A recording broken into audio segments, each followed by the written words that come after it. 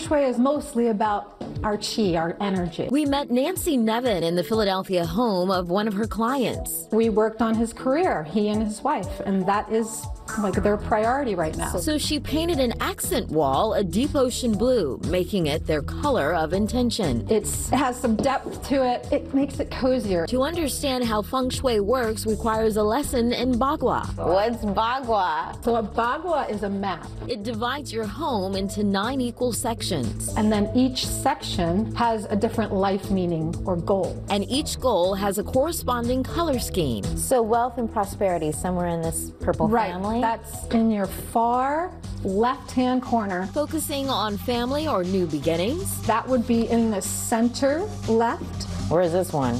Love and relationships is in your far right-hand corner. And career is in the front right section of the home where she painted that blue wall. You're going to come in and see it every day and remind yourself consciously and subconsciously, oh yeah, I want that. Oh yeah. That's pretty cool. Nancy started her career as an etcher. Somebody asked me if I could paint a house.